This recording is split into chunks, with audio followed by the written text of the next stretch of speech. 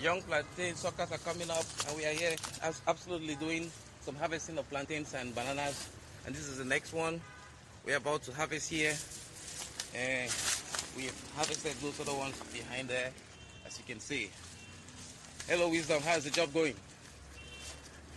I'm having joy. Wow. In our mixed cropping system, we believe that with good soil management, yield per hectare is very high.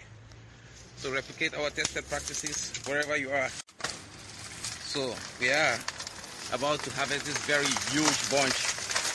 As you can see, the leaves are definitely going to be used as fodder, and the trunk is going to be used in the feeding of chicken.